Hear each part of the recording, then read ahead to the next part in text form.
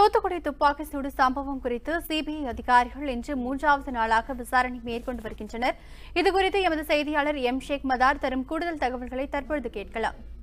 தூத்துக்குடியில் ஸ்டெர்லைட்டுக்கு எதிராக நடைபெற்ற போராட்டத்தின் போது நடைபெற்ற துப்பாக்கி சூடு சம்பவம் குறித்து விசாரணை நடத்துவதற்காக சிபிஐ அதிகாரிகள் தூத்துக்குடி வருகை தந்தனர். முதல் நாளன்று தூத்துக்குடியில் உள்ள காவல் நிலையங்களுக்கு சென்று அங்கு உள்ள ஆவணங்களை சேகரிக்கும் பணியில் ஈடுபட்டு வந்தனர். இரண்டாவது நாளாக நேற்று தூத்துக்குடி சுற்றுலா மாளிகையில் வைத்து சம்பவத்தின் போது மே மாதம் 22ஆம் தேதி துப்பாக்கி சூடு நடைபெற்ற போது பணியில் இருந்த காவல் ஆய்வாளர்கள் மற்றும் துப்பாக்கி சூடுக்கு அனுமதி அளித்த தாசில்தார் மற்றும் உதவி தாசில்தார் ஆகியோரிடம் விசாரணையை மேற்கொண்ட சிபிஐ அதிகாரிகள் தூத்துக்குடி மாவட்ட ஆட்சித்தலைவர் அலுவலகம், 4 வழிச்சாலை மற்றும் திரேஸ்புரம் உள்ளிட்ட பகுதிகளில் கள ஆய்வு நடத்தினர். அதேபோல் இன்று காலை சரியாக காலையில் முதல் கட்டமாக அந்த சம்பவத்தின் போது இருந்த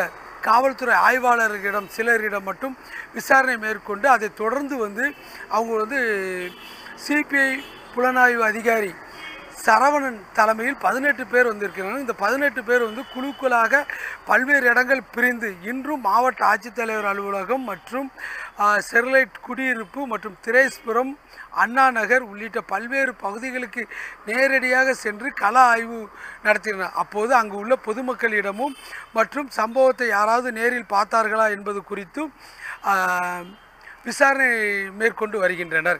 இன்று 3வது நாளாக இந்த விசாரணை தொடர்ந்து நடைபெற்று வருவதால் தூத்துக்குடியில் ஒரு பரபரப்பாக காணப்பட்டு வருகிறது. காவேரி செய்திகளுக்காக தூத்துக்குடியிலிருந்து M.K.Stalin.